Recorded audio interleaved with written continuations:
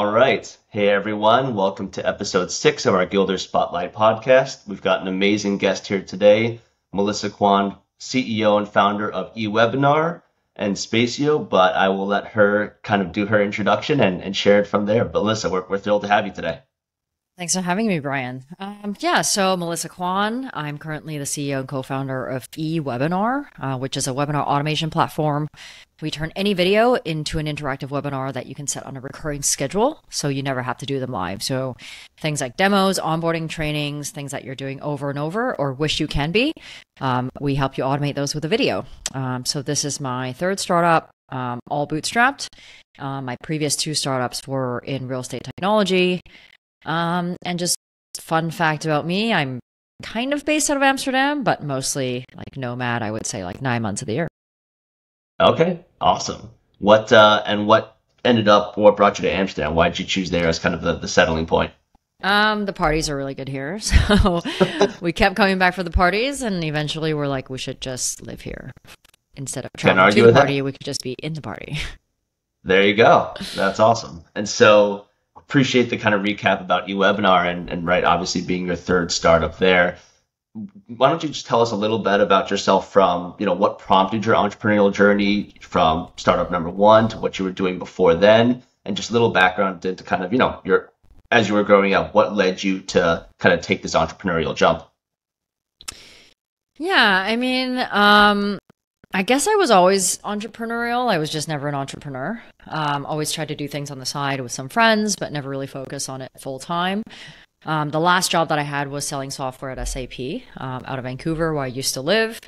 And I guess at that time I was 26 or 27, and I was just kind of sick of working for other people and really wanted to have something on my own. And just decided to quit my job. I had some money saved up and decided to do something full time. Didn't exactly know what that was, but went to meetups and talked to people and came up with a bunch of different ideas. And my first company, we built mobile apps for real estate developers.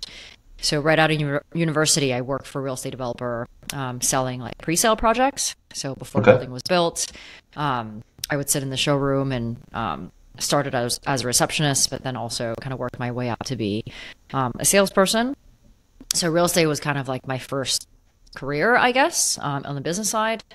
And after working for SAP, I just kind of decided to put the 2 and 2 together and create a real estate technology company.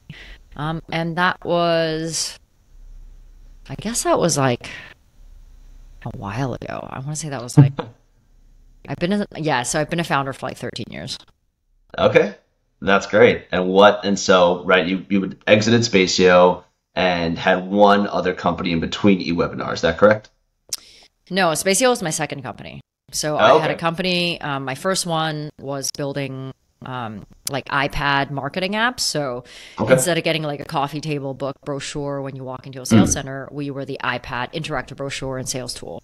So did that for 4 years. That company turned into an agency model because everybody wanted to customize, and we were bootstrapped, so we needed the project. And then before you knew it, we were building one-off custom apps for people. So that company kind of, I guess, became the second company because I was traveling to New York, getting to know what was happening in real estate, and just kind of saw a gap in open houses and sign-ins not being automated. So my second company, Spacio, was like an iPad check-in for open houses, and we sold them to brokerages and franchises.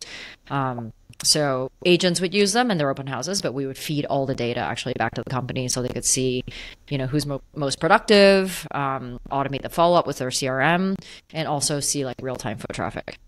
So that was the one I sold in 2019. Got it. All right. So 2019, right, sold the company, got kind of out of the real estate side a little bit. And what was obviously a lot of entrepreneurs kind of identified, just like you did with Spacio, and that identified a problem, tried to correct it or work to kind of find a solution. What was the transition moment that brought you to eWebinar? I know you kind of explained a little bit at the beginning, but was it something that you realized maybe you joined a webinar that someone was hosting, or what was maybe the light bulb moment that prompted that? I probably hosted upwards of 1,000 of them myself, in, my 2 companies combined previous to eWebinar. So, like when I say webinar, I'm also encompassing like one-on-one demos. So anytime you're using Zoom or GoToWebinar to deliver a presentation, like I would call that a webinar.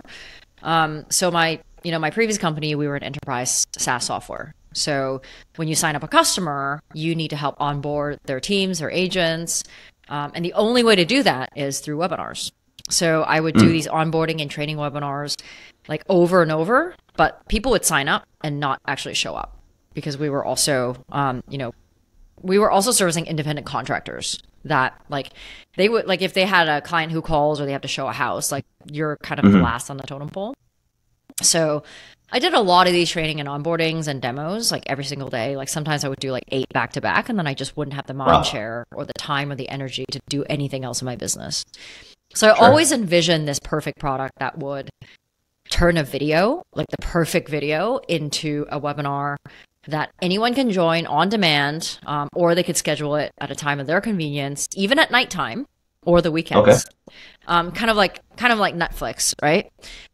Without losing the interactivity and the chat that makes a webinar valuable, and that's why people go.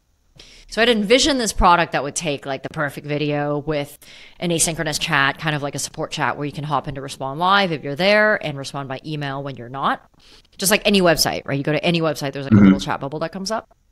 So I thought about this for probably the entirety of my last startup because I was just such a small team. I was everything except for code. So after that company was acquired, this was the idea that kept coming back to me. Like this was the thing that kept me up at night. Like I just can't believe that no one solved this problem.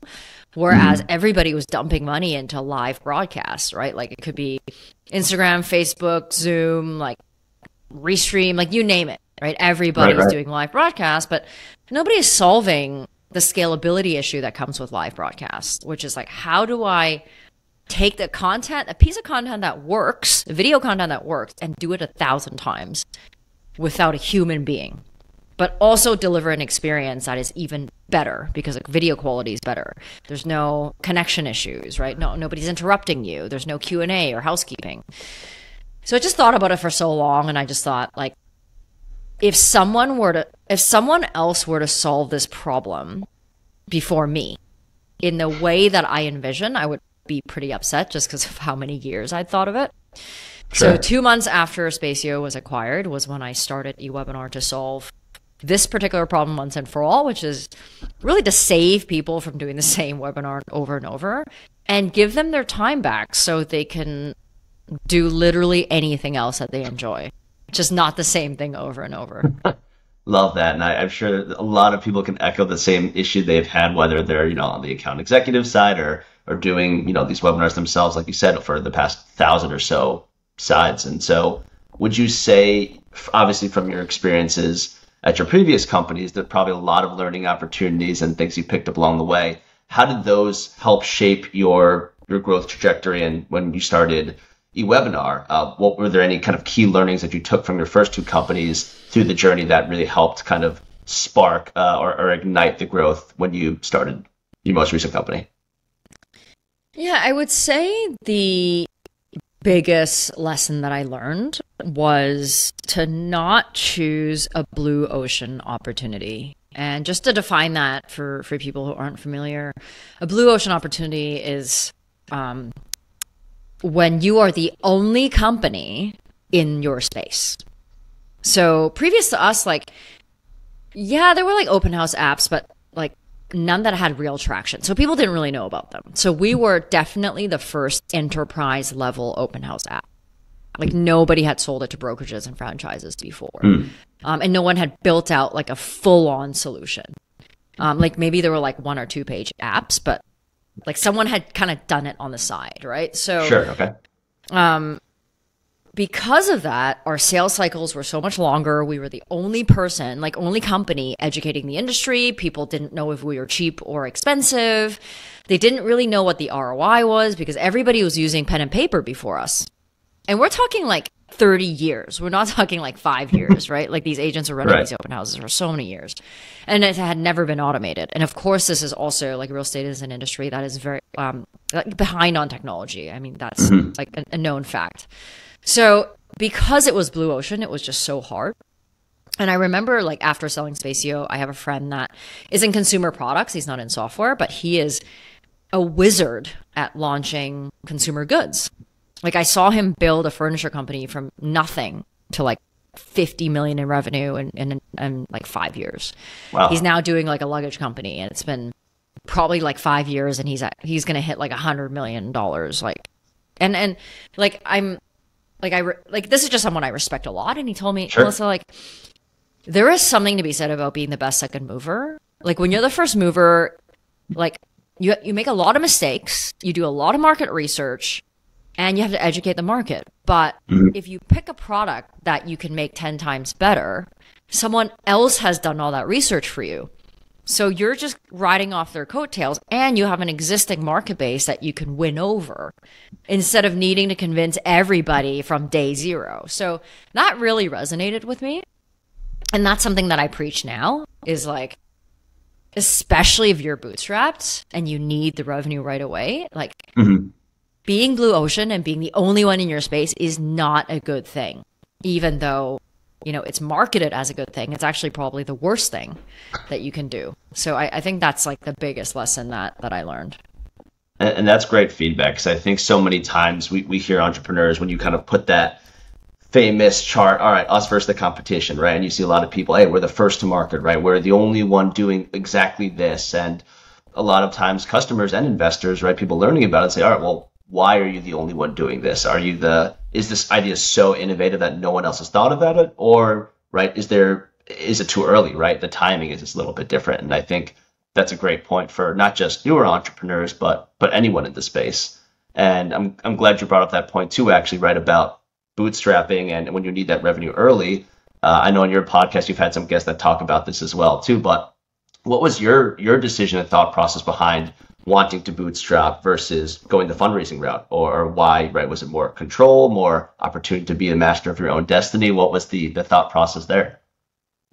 Yeah, I think a lot of people think about funding in a business as a financial decision. But for me, and I guess for a lot of bootstrappers as well, but they don't talk about it as much as I do, it's a lifestyle choice. When you take VC money, you are committing to a growth trajectory and an exit that forces you into a different lifestyle.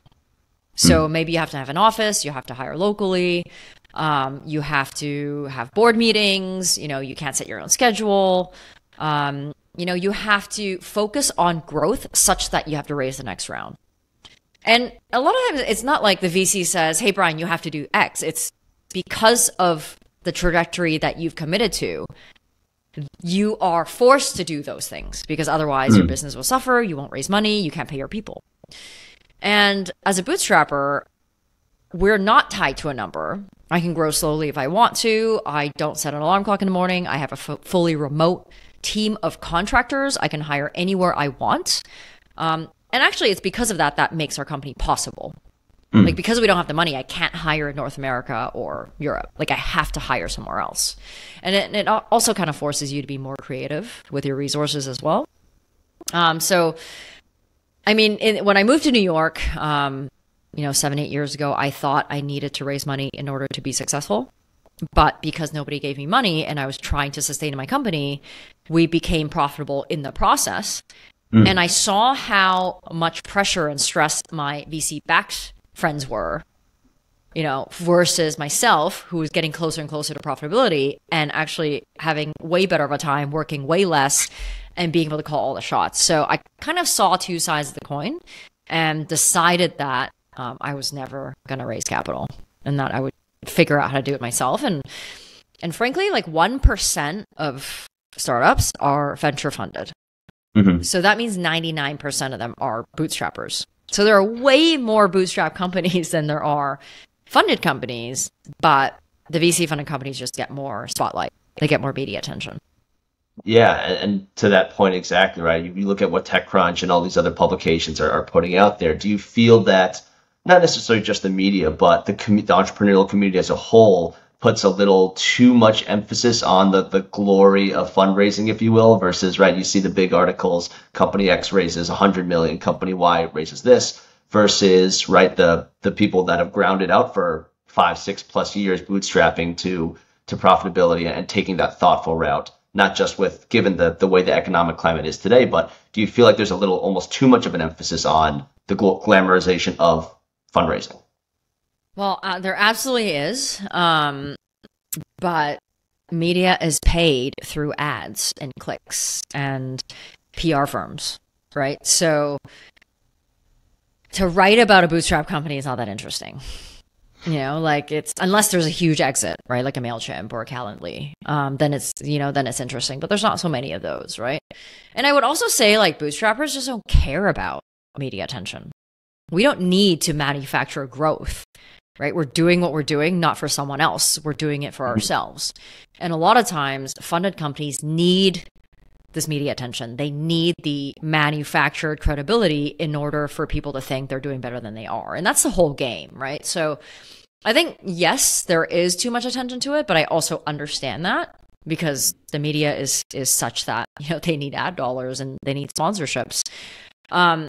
But that's why I think it's important for us to have these conversations and share our experience in public and let people know that what you're reading is not a good reflection of the reality of a normal founder.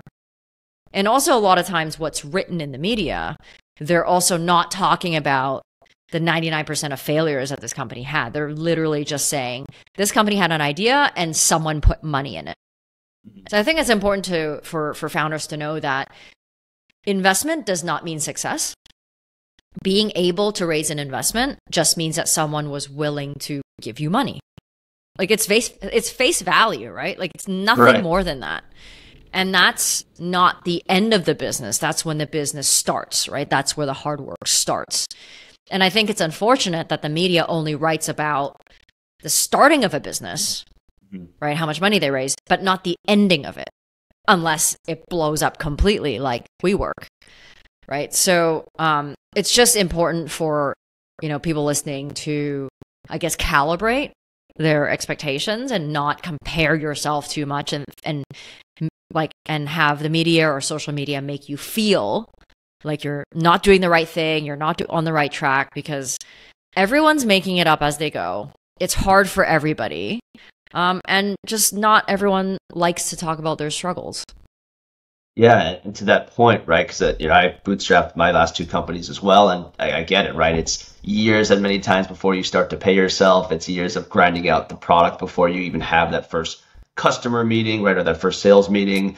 Do you feel like, and especially when it comes to struggles, right? By all means, VC-backed companies and founders have their fair share just as much as bootstrap founders.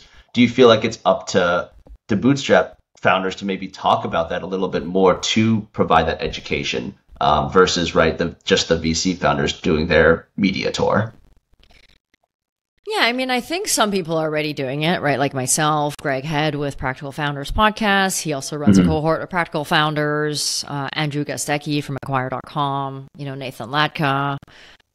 So there are people that are very vocal about, bootstrapping and the benefits of it. I definitely wish there were, more of that.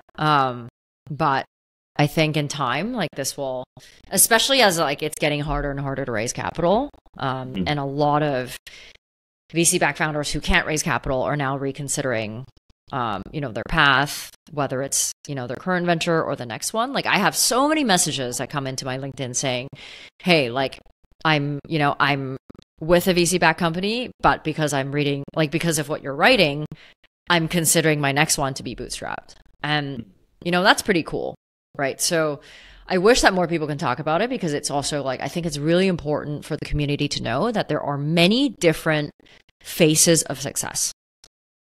And the only definition of success that matters is your own.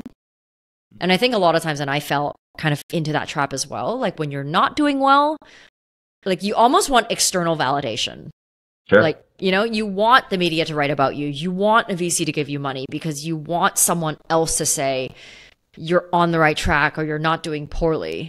But at the end of the day, it doesn't matter, because the only person who needs to give you money is your customer. Great point. Shout out, I'll plug it too, because that's how, ProfitLed Podcast, I think, does a phenomenal job when you have your guests on and talking about the different routes for that. And I think given the way social media is today, just with everything, right? Not specific even to the entrepreneurial space, but everyone, like you said, is searching kind of for that validation to prove, hey, my idea works because someone gave me, right, $3 million. But you're exactly right, right? It's the customer. Your idea works if you're willing to find someone that you've made their lives easier, you've helped them with something, and they're willing to compensate for that, right? And I think that when we look at a lot of people starting companies nowadays, right, where and it's shifted, but they might have only wanted to go that VC route. I think, yeah, to your point, what Greg and you and everyone are talking about, there's a lot of different routes to take. It is really important. And the point you brought up about a lot of the failures and people talking about it, was there maybe like a memorable or favorite failure that you felt you had that helped set you up for success today? Yeah, I mean, it's not so much a failure. It's just a decision that I made. I mean, one is like choosing that blue ocean opportunity. It's because Sure. I had that experience that I was able to, pick eWebinar as the idea, right? Like where we are right now is purple ocean. Like it's not red ocean. Red is like, it's too crowded. Like a CRM would be red ocean. But purple ocean is really taking an existing business model that works and applying it to an untouched vertical, right? And that's what we did here. And I think another one was one of the things that I did, which wasn't a failure, but was not so good of a decision, was we created a product that was so niche, like in real estate, for open houses in North America. Like it was so niche and built for that particular business process that when we weren't doing well, it wasn't possible for us to go into other verticals without significantly changing the product. So fortunately, we powered through and eventually became, the category leader for what we did because there wasn't anyone to compete with. But coming into eWebinar, like I knew that I wanted to do something that was not bounded by geography or language, or roles, right? Or types of companies or industries. Like I wanted something that was really agnostic so that if it didn't work out where we started, that we could expand our market. Okay. That's great. And actually kind of, I know a little sidebar too, but how did you meet your team or co-founders, your group at eWebinar, currently? Yeah, so David is my life partner. He's also my CTO co-founder. Great. I didn't start off like that. I had a dev shop for the first year.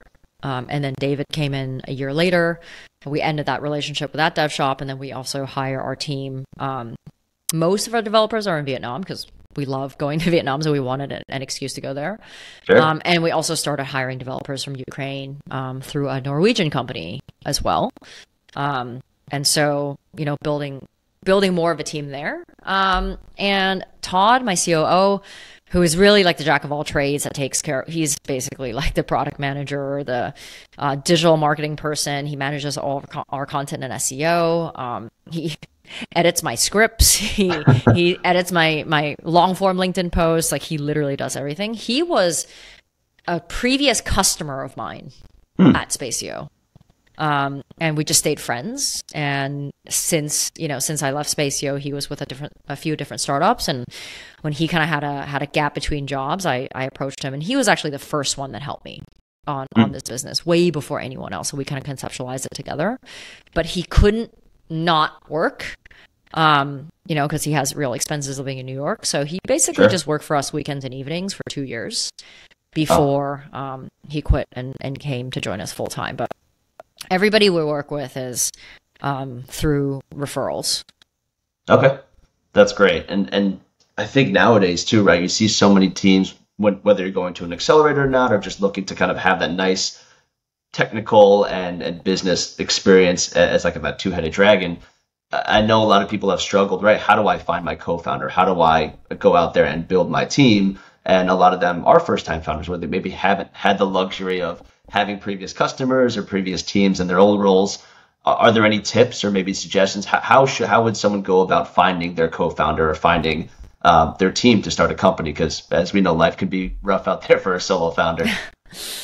Yeah, I mean, I think there is no reason to split your house before you know if that person's going to be a good roommate, right? So I've had two co-founders in my life, David being the second one.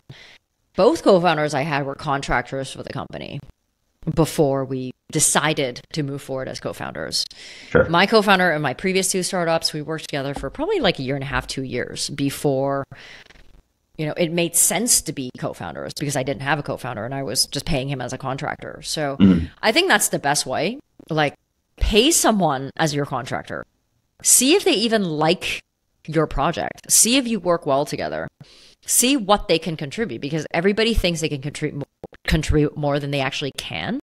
And sometimes you might realize like you don't work well together, or you're not passionate about the project, or they're not passionate about the project.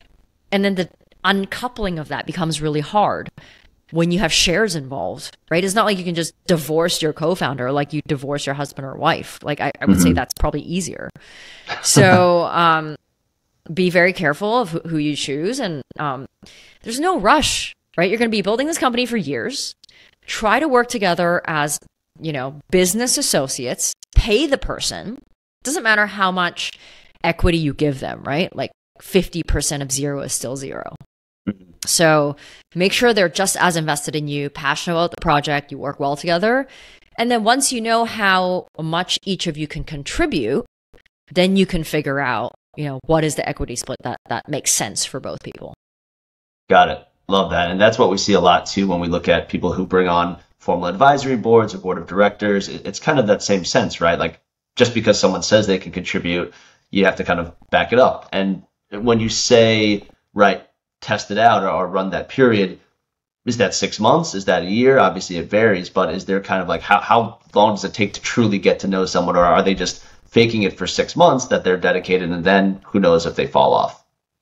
I mean, I think it's so hard to build this thing that you can't fake passion, right? You can't fake passion or skills, right? You either love it and think about it all the time and dream about it, or you don't, right? Like it's going to be very obvious. And I'm not even speaking of co-founders or like potential co-founders, even as an employee, like in your heart, how dedicated this person is based on how they respond, how quickly they respond. Do they show up, right? Do they show up for the customer? I mean, I would say it's as long as it takes for you to feel like this is someone I can't build my company without, right? Or if this person is not here, I would have a much harder time replacing them. So I think it's more like a gut feeling than like a time frame. Sure. Okay. Yeah, that's a great point there. And with that, when you were going through your founder journey, right, from whether it's any webinar or Spacio or any first company, any time throughout the duration, what's really maybe two pieces of advice that you would tell newer founders, right? Maybe this is their first company, maybe it's their second company that they're starting to see traction on. What are maybe the best two pieces either you've learned or you've received throughout your journey that you would like to share? Just advice about anything in general? Yeah, does personal, career, and any tips? I would say like the best piece of advice I've ever received is don't marry your idea. And when I was fairly green, just quit SAP, I was trying a bunch of different ideas, and I was pitching my friends or mentors or people that were like way ahead of me to see what they thought. And for no reason at all, I would like defend it. Right? Like, even if it was a bad idea, I would defend it, and I wasn't a very great listener. And before I left my friend's office, he said, "Hey, Melissa, don't marry your idea." And in that moment, I almost felt like so embarrassed because I knew what had happened, right? I knew that this is a person I went to because I respected him, and I had an idea and I wasn't listening and it wasn't very good, but I just probably appeared stubborn. And like just young, right? Like just kind of immature, professionally immature. So ever since then, when I ask for feedback, I actually listen and I question my own conclusions, and I leave room for myself to be wrong. And I think like it's also so important for you to have confidence and almost be delusional about what you want to build. But it's also important to be cautiously optimistic that maybe you could be wrong, and maybe someone else, is showing you some blind spots, I guess, that you haven't seen. And I guess the second piece of advice, I would have to think harder for this one. But one of my friends once told me, I asked him, because I was not in a very good place in my second startup. I couldn't get things going. And he had sold his company some years ago for 25 million. And he was like a success story in Vancouver. And I was having drinks with him, and I asked him, what was the best thing that you did for your career? And he said, when I was my mid-20s, I had $600 in my pocket, and I moved to New York. And the rest was history. Like, he joined a company. He was part of that exit. He was like the first team member of that company. And then he had that exit, and then he had money to start his own startup, which eventually sold for 25 million. So at that point, I was like, oh, okay, cool. Like, I've never been to New York. I have more than $600 in my pocket. Like, why don't I just go to New York? And that started my journey of going to New York for a month, every other month. I was living in Vancouver at the time for about a year and a half before I decided to make that leap and go there full time. And it's because I went to New York that I ended up meeting David, who is now my co-founder and life partner. I started making a lot more connections in real estate, which ended up being a good decision to grow my company. And I would say it's because I moved to New York that company was eventually acquired. So not advice that can apply to everybody, but if you're even thinking about moving to New York, or if you're in a life stage where you feel like you want to be around more ambitious, more motivated people that are like mentally closer to where you are today, I don't think there's a better city for that. Love that. And I think obviously the flight from Vancouver to New York is probably not the easiest to make consistently, but I think that plays to a big point of, right, there's so many founders and entrepreneurs out there in the world, right, that don't necessarily have the luxury of being in a big hub like New York or Toronto, Vancouver, San Francisco, and that are building some amazing things, right? And so a lot of the things we run into nowadays is how do we have someone that can help challenge us, that can help challenge our assumptions, right? And have that sort of like fanatical confidence that you have while still having someone, right, like provide real feedback and pick their brain and kind of poke holes into the idea. And that really is a big piece that when we look at what founders are doing, whether it's in, the Midwest, whether it's in the South, whether it's LATAM or Africa, what have you, we kind of see these kind of habits that people develop, whether it's their first company or their 10th company. And do you feel that there's been, whether it's since moving to New York or just since you've started working, right, SAP and before, 3 habits that you've picked up that you felt made your day-to-day or yourself be more successful? I've heard everything from yoga to meditation to just running and sitting, turning off screen time. What are 3 habits that you've picked up that work for you? I am the most consistent person you will ever meet. Like I always say, like nobody will out-consistent me. I am very good at doing things that are required, not just doing things that I want to do or things that I love.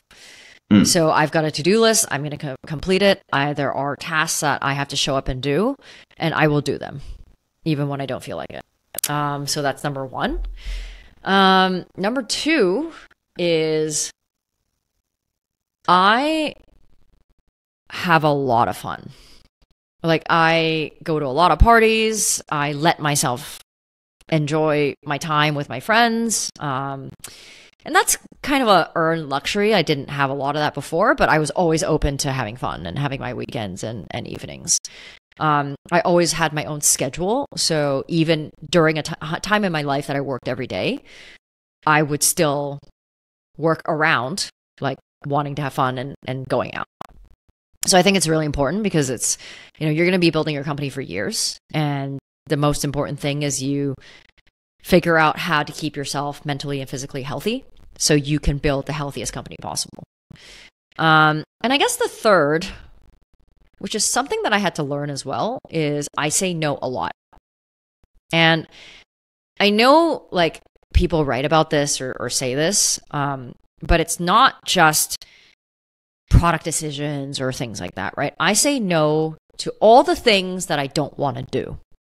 Because every time I say yes to something I don't want to do, in the moment I'm doing it, I regret it immensely. So an example is connection calls. I don't do connection calls. I don't care who you are, friend of a friend. Unless you are my friend or my good friend, I don't get on a call. Even if I kind of know you, just tell me what you want on message, on text, on email, and let's chat that way. I don't need to beat around the bush, right? I save my in real life time for my friends. I don't do networking events. I don't go to conferences. I don't speak at conferences. I don't do any live broadcasts. And I don't do any sales calls.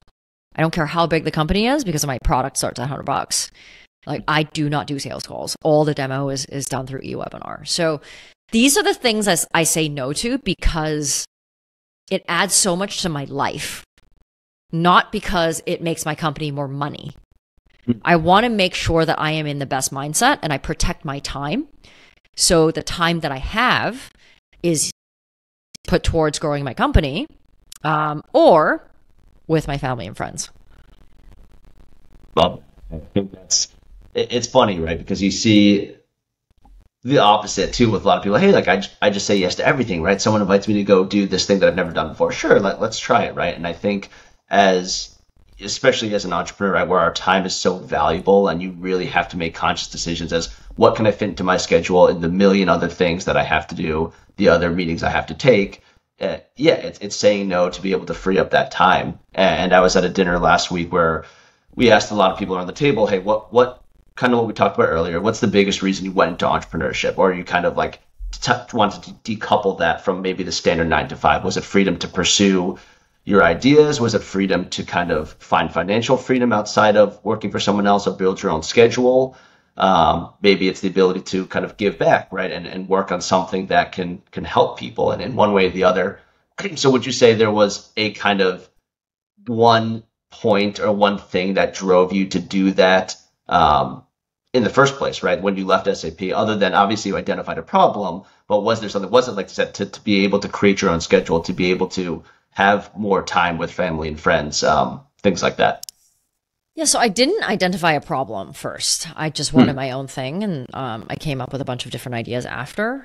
In fact, it wasn't even probably until my 10th idea that I actually found a business. I just wanted to be rich. And that's the truth, right? Like I didn't have a background in entrepreneurship. My parents were not entrepreneurs. I thought starting businesses would be easier than working for a company. Now I realize that if you want to be rich, you should just work for a company and, work your way up and learn how to invest. But yeah, that was a driving force. I wanted to be rich and I didn't want someone else telling me what to do. But in my journey in wanting to be rich, I realized what I wanted was not to be rich, was to be free. And I value freedom over anything else. In fact, I think the choices that I make for freedom right now actually help decrease the revenue of my company or make it grow slower. But I'm actually okay with that because in life, at least for me, there is so much more than work and money and revenue. I want to have both, right? I want to have my work and I want to have my life. And that's super refreshing because I feel like you see a lot of founders that have that, given the hustle culture environment that we're seeing a lot more nowadays, where it's like, hey, you have, I work 15 hours a day, right? And then after I work, I spend time going to networking events, doing this and that is a lot of fun for some people, right? But I think it's always about that healthy balance, not just for yourself, right? But for the company. Is you can't just do that for a decade, right? And be in the good spot to lead the business, right? Whether you have VC backing or it's for yourself and your team. And so I love kind of the honest approach to that too, because I think a lot of people have that same mindset, but they're not willing to either admit it, right? Or know, hey, this is why I decided to start, right? It's not necessarily for reason X or reason Y. It's for myself, right? And I think that's a big point. So kind of coming up with the final two questions here. So I'll just, any piece of content, right? Whether it's some Netflix show, whether it's a really good book you read or podcast, what are you like kind of consuming now from a content perspective that you recommend to listeners out there? Yeah, so I'm a fan of the Traction podcast that Lloyd Lobo runs. He interviews like a lot of tech celebrities, I guess. Okay. So I love that.